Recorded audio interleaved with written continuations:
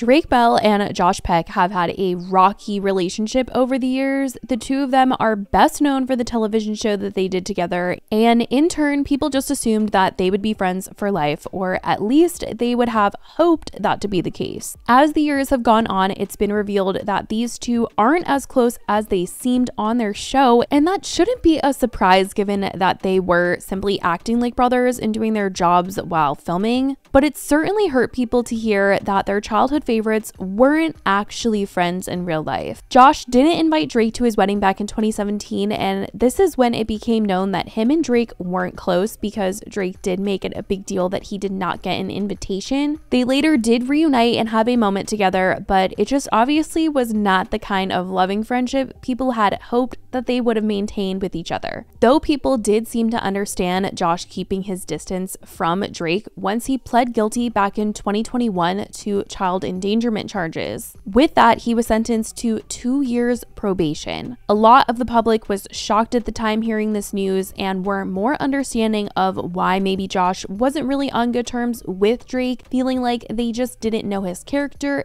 And now they feel like they do given the charges and can see why Josh maybe didn't maintain a friendship with Drake. But now, since the release of the Quiet on Set docuseries that exposes the Nickelodeon work culture experienced by many during the early 2000s, Drake Bell's name has been in the press a lot. And honestly, the switch up on Drake Bell has been very interesting to see, as people, after hearing him share his own personal story in the series, have been more willing to support him despite years of people not wanting to shine any light towards him after all that had come out about him. In turn, Josh Peck had received a lot of backlash, wondering how much he knew at the time about what Drake revealed on the Quiet on Set docuseries, and people also wanted to know Josh's stance on Dan Schneider. Josh had come out with a statement after people thought that he maybe shaded Drake, but it had later been revealed that he actually reached out to Drake privately, and Drake also made a video saying that the two of them talked and told people not to send Josh any hate. Drake had also opened up more about Josh when he went on the Not Skinny But Not Fat podcast recently, talking more about Josh getting backlash and their relationship, and how Josh was there for him during his hard times in those years back then. Josh worked on the Amanda Show, and so he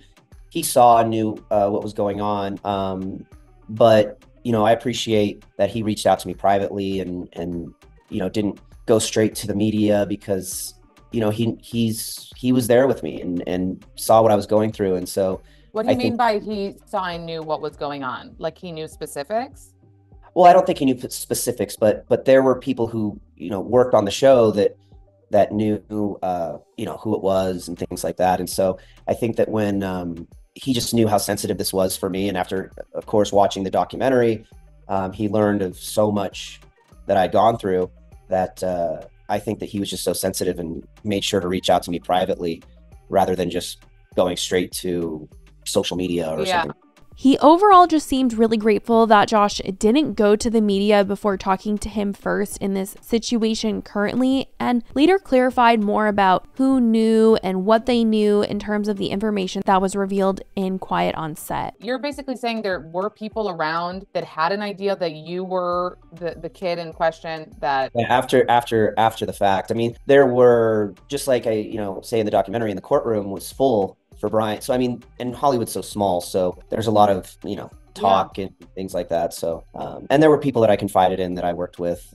So it was definitely known that I was, going through a lot. Oh, wow. Okay. So you're saying it didn't get out to the public, but people kind of knew. Though nothing Drake revealed in Quiet on Set erases any of his past at all, some are just more willing to hear him out now after they've watched the docuseries and seem to want to support or even defend him, which has been really interesting to see. And he seems to be fully taking the opportunity to do so, as in the last few weeks, it seems he's been trying to repair his public image. Now, there are still those holding everyone accountable online, making sure people who are posting in support of Drake remember the things from his past, and it is important to know what he's personally been accused of, especially now that he seems to want to rewrite history given all this newfound attention that's been on him these last few weeks. And so despite the fact that he pled guilty in 2021, it seems like now he's switching up his stance to the public, basically trying to say that there was false allegations made against him and that the only reason why he pled guilty is because he could not financially afford to legally battle the case and was thinking about his family. He talked about this on the Not Skinny But Not Fat podcast as they talked about Quiet on Set and his experience at Nickelodeon, and in this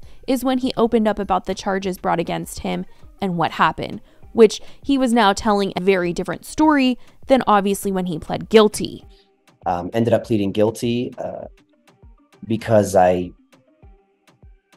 just financially, I was just devastated, and I just had a son, and I didn't want to put my family through all of this anymore.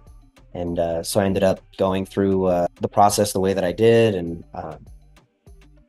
very regretful, and but I have to take, there's just so much that I've had to deal with, and through that, like I said, not having the tools or not knowing how to process things, I made a lot of decisions in my life that I shouldn't have made, and hurt a lot of people. And but now where I am in my life now, I think that I'm finally at a place where I can process and deal with this, and through therapy that I've been through. He explained to a degree what he pled guilty for, what he had done, what was accused, and what he's saying was and wasn't true. Yeah, I mean, I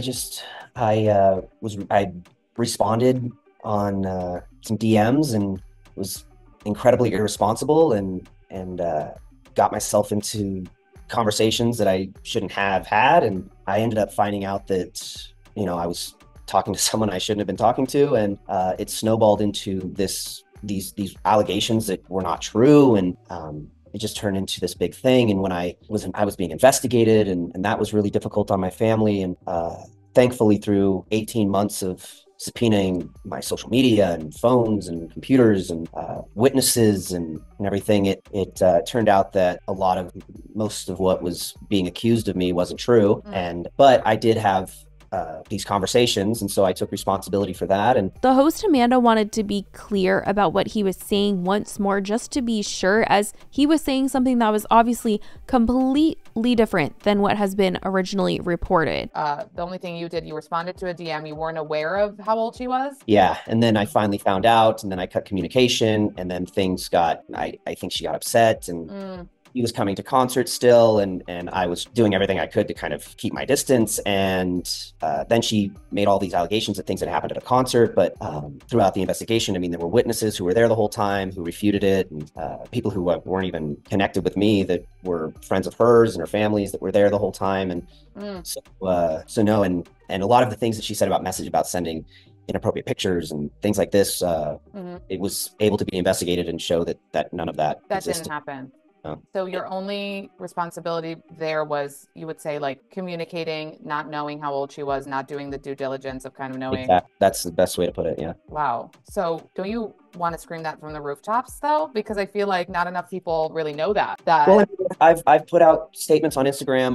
I've done interviews about it. The New York Times just did a retraction because they had actually printed that that I had to register as an SO, and people have reacted to this just shocked that he was saying what he was, sort of walking back what he pled guilty to and what had been reported about him. Some have not been happy about it, calling him out, while others have sent hate towards the girl involved in the case, which has just been awful. So there is a lot going on and a lot being said about Drake. I'm honestly shocked that this is information that he has said publicly, that he is walking back this guilty charge. But Drake Bell is a huge conversation right now, and he's only continuing to be a topic of conversation as Quiet on Set has released a new episode of their series this weekend, which he is featured in. It's in addition to the previous episodes and was still filmed at the same time as the others, at least Drake's part, because he says that he didn't sit down for a follow-up interview or anything like that. And at the time of him going on this podcast, he wasn't even sure what the 5th episode was about to include, but he said that there was a lot of other stuff that he was interviewed about that wasn't included in the other episodes, so he theorized that it might be in this additional episode, but I guess we'll just have to see. But as of right now, that's what Drake has said since the release. I want to know what you guys think about what he had to say